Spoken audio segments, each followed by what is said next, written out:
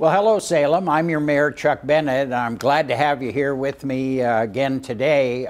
We're going to be talking with representatives from the Rotary Club regarding what has become probably the most common question I get as the parks have been more actively used and reopened, and that's down at Riverfront Park, seeing the new Gerry Frank Rotary Amphitheater down in the southeast corner of the park really coming to fruition.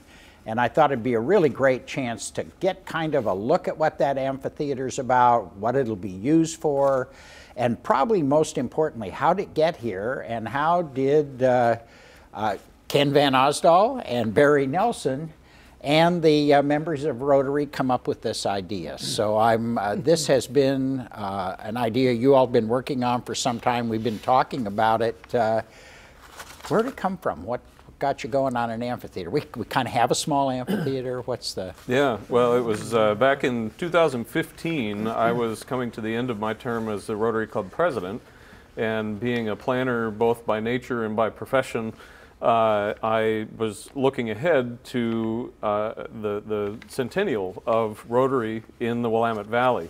Our club having been formed in 1920, I was looking at 2020 and suggested to the club that we do something bigger than usual to celebrate that centennial. You sort of overreached. This is big. It's grown. It's grown. At first, we thought perhaps we could do a $1 million project, maybe $1.5 million, something of that nature.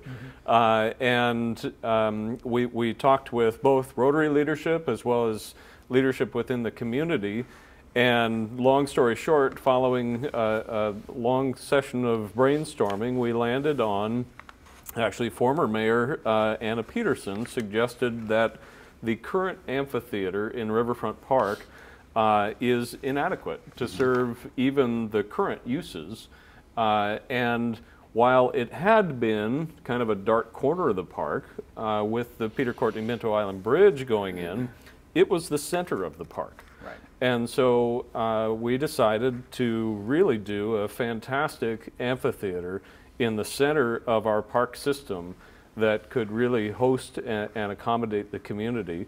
And that $1 million project grew to a $4 million project. That's just, of course, on Rotary's volunteer and fundraising end of things. It's also been a fantastic public-private partnership with the city, and all that the city has done in partnership with that. We've done this before with Rotary. Why don't you give us a quick survey of Riverfront or other parks where the Rotary has come into play? Well, in Riverfront Park, we have already the Rotary Pavilion at the north end of Riverfront Park, which was built I want to say around 2005, okay. In celebration of the centennial of Rotary International. Rotary exists all around the world and came here to Salem in 1920, but in 1905 Rotary International started, and we built the Rotary Pavilion in celebration of Rotary International's centennial. And then the playground in Riverfront Park isn't always referred to this way, but it's the Rotary Children's Playground. Right. When Riverfront Park came to be, the Rotary clubs around Salem collectively decided to put in the Rotary Children's Playground in Riverfront Park. Because the park theme, is this a common Rotary project nationally, or is it just something that has happened here because there's been such an interesting opportunity? What prompts this from Rotary? I don't know that it's a common one, but I was just up in Bellevue the other day, and there's a large playground, children's playground, that was the Rotary Club of Bellevue that built that. And it looks a lot like ours, just a little bit bigger. So I'm guessing that there are a lot of Rotary projects that are civic projects. Yeah. There's one over in Driggs, Idaho, that was a small amphitheater. For folks who are unfamiliar with Rotary, what a quick 2-sentence, 3-sentence, whatever it takes, description of what Rotary is here in Salem, or nationally, internationally. Yeah, it's a service organization that tries to improve communities. It brings people together. It brings together the resources of the community to do good in the community. And it's not just here domestically, but it's abroad as well. And Rotary's been involved in lots and lots of international projects, the eradication of polio. We work in education, clean water, maternal health, a variety of things. One of the, there are two questions really about that project that I run into. Number one, what is it? What is that, and where'd that idea come from? I was talking to a young architectural student, actually a Marshallese architectural student, really interested in it the other day. I was down at the park and was real taken with the really vague description I could give without expertise. But what is it, and when is it open?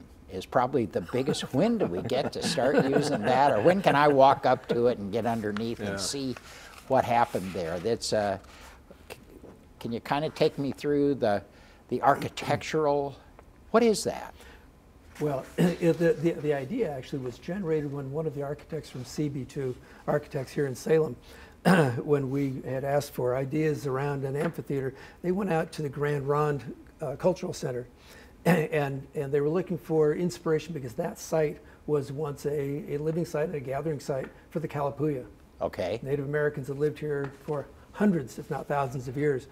And they saw, this architect saw a small basket, an open weave basket that was used for collecting nuts and shellfish and things where water could pour through and wash out the contents. And he liked this notion of this open weave basket that almost had a geometric pattern to it. Right. And that inspired this overall roof design of a Kalapuya basket.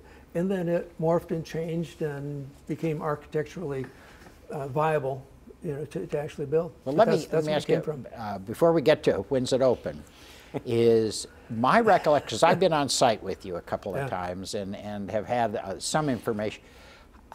The different pieces are, do I understand they're all different? I mean, I'm still trying to think about how that got designed and how it got built by Dalkey Construction. What is the story there in terms of the complexity of that building? Well, we've heard from every contractor that has come through, and every subcontractor and every material provider. We've never done anything like this before. So this is truly one of a kind, and there were some who wanted to make it simpler, who wanted to make it more symmetrical. Straight lines. Yeah, straight lines. Those are easier to build. That's right. But that's right. it truly is one of a kind and organic in its shape, and that's in part paying homage to the setting in which it sits. But the glulam beams, the perimeter beams. They're a laminate, a wood laminate. They're a wood laminate, correct. Pacific yellow cedar is the material from here in the Northwest. And those beams, yes, the perimeter beams are largely one piece. There are some connections that are largely hidden, and so it's made to look as though it's one piece. But the weave, the interior weave, there are structural members that go from front to back that are one piece, but then that weave pattern is all individual pieces that go between those structural members, and they serve to strengthen the overall structure.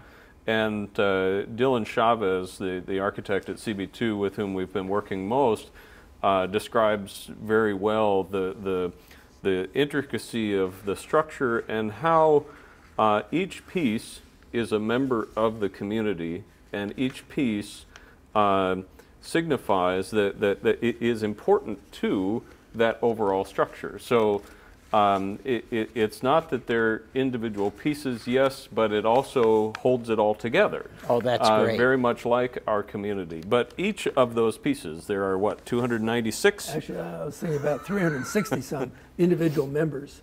that are individually cut. Individually cut with multiple angles and cuts, and it was all done with computerized saws. It's remarkable. I mean, it really is. I'm hoping that there'll be docents or some setup to explain to people what happened there, because I was lucky enough to have that explained to me, and I'm still kind of processing how do you cut 360 pieces, put them in a row, line them up, nail them together, and have it come out in this beautiful structure. So, when? When? This fall. This How's fall. that? Late summer. Sometime late summer, early fall. There are a lot of lots of moving pieces. It's still not done. I mean, there's still Right. pieces, concrete, lighting. This is going to be a Landscaping. professional stage. There's landscaping. We are, though, going to be dedicating it to Mr. Frank, Gerry Frank, which I think begs the question. And for people who don't know Gerry, this will make sense. To people who know Gerry, they'll be going, "What is he talking about? Why Gerry Frank?" Yeah, well, Jerry's a legend in our community, of course, but for those who might know him only as the chocolate cake guy,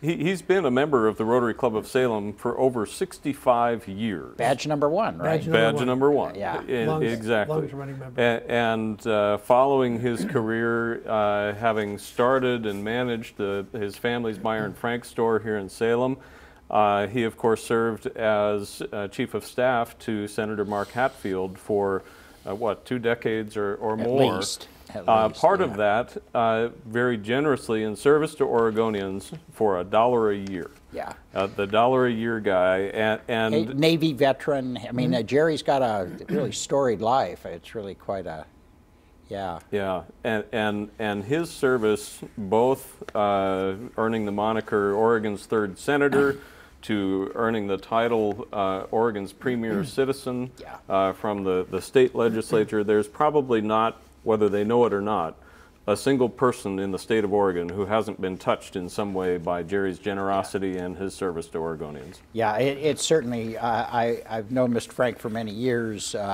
sort of casually, usually through Mark Hatfield's office, but a remarkable person.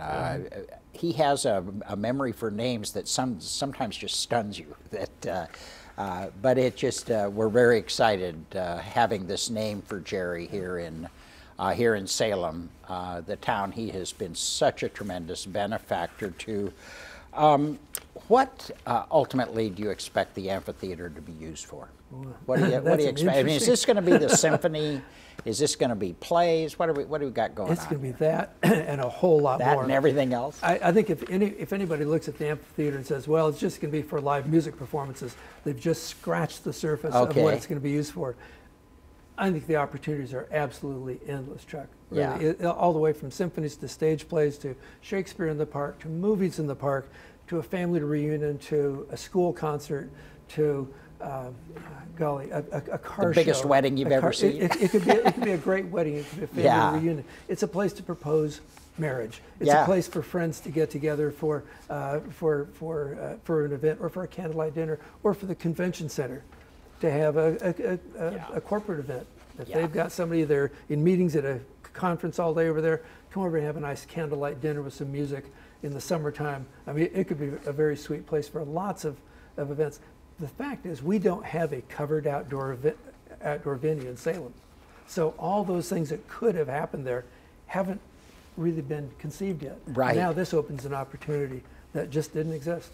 Well, and we're now a city of 170,000 people. We're kind of on the map between on the West Coast of possible venues for a variety of things. So I think it's going to be very exciting. I know Travel Salem is very excited about having it here. It's going to be just another one of the venues we have, along with the convention center and the Busch Park. And I mean, you know, you look around at the kind of things I don't think anyone would have thought when Busch Park was donated and essentially created, it would be the site of one of the biggest art shows in the country. You know, so this is, I think, going to have the same kind of effect. I'm really excited. So do you know how this will be programmed? This is through the city, isn't it? This will be a city. Are you donating it to the city, or how does that work? Yep. Well, thank you. You're very welcome. Great. I want to get that in writing. No, it being Riverfront Park, right. It's the city's property, and Rotary has, I don't want to get into technicalities, but Rotary's building it, and really building it for the community. This isn't something that Rotary's building for Rotary, but part of our process was going to the community, going to all the neighborhood associations to get input and feedback from the community for their amphitheater. Well, and you must have found a lot of excitement. That must have been a lot of fun. There was, and there really was a deep consensus that it was a good idea. We listened hard. We listened to maybe 54, 55 different groups that we met with to say, here's some ideas, what do you think? We listened to ideas and built, and it really did morph and build and got better and better. The more people we listened to, the better the idea got. The better it got. Absolutely. Oh, that's fantastic. Well, I think we're all just immensely proud that it's going to be in our community, that it's going to be part of a section of Riverfront Park that has become just sort of unbelievable. I mean, you've got the carousel, the old amphitheater, the Peter Courtney Bridge. We're going to be, I hope, in the next couple of years, revamping the Echo Earth ball. This is really something. It's a kind of a crossroads in this community down there, and I hope it'll be a crossroads beyond our community that'll serve it for years to come. I hope you guys will be really proud of yourselves that this came off. You raised a lot of money and did a lot of work getting this to move forward. So congratulations. Thank you. And I also want to say that the city has been an extraordinarily strong partner to work with. Good. I mean, and this kind of a project had a lot of complexities and worked along the way, but people that we worked with in the city were good problem solvers, and we're always looking for sort of the end goal, and it's been a good partnership all the way from city council through you, Steve Powers, the city manager, the departments. It's been a good working relationship, and we've appreciated that. Great. Well, we're sure excited. So thank you very much for joining me. Is there anything else that I should be letting folks know, or you should be letting folks know? You have an opportunity to... Well, thank you, and I'm just excited that this is taking shape, and it's going to really change the skyline with the Peter Courtney Middle Island Bridge and the Gerry Frank Salem Rotary Amphitheater. The skyline of Salem and people passing by, and those postcards and aerial shots will have people going, wow. Yeah, it just gets better here. That's still be my theory. I know there's folks worry all the time about where are we going, what are we doing. Well, watch, just stay tuned, because it just gets better. And this is one of the really great examples. So thank you again very much on behalf of the community. Thank you, Chuck. And thank you for joining us.